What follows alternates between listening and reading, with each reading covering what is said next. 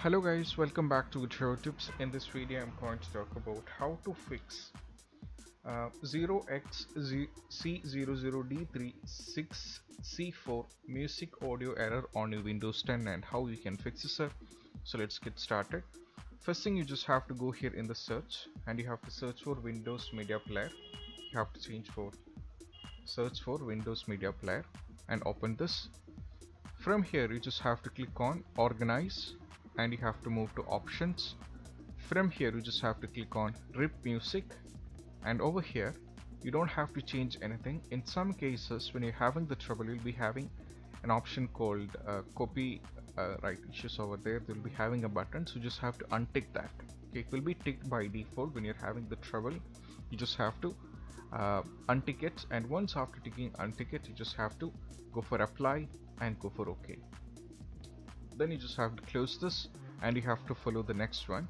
So next one is all about not doing any technical method over here. You just have to download the missing codecs, and you may wonder what is codecs. Codecs is actually some kind of thing to just help you to convert to the digital the music and videos to the good quality. So if you're having missing in this, definitely having the issue, so you don't have to worry. I'll be providing link in the description that will take you to this, where it is a codec guide.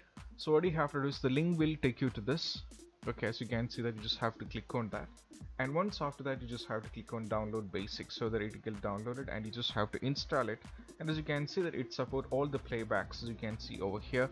So this is why the codec is important. Some kinds missing of codec can cause the trouble. Moving on, the third solution is you just have to download the VLC from the piece on the internet. So I'll be providing link in the description that will take you to this. So you just have to click on that and you have to download the VLC. You have to download the zip package and you just have to install it, and by doing this most probably the issue will be completely fixed. And I hope this video is helpful for you guys, and if you find this video helpful, don't forget to subscribe and click on the bell icon for more notification. See you soon in the next video. Peace out.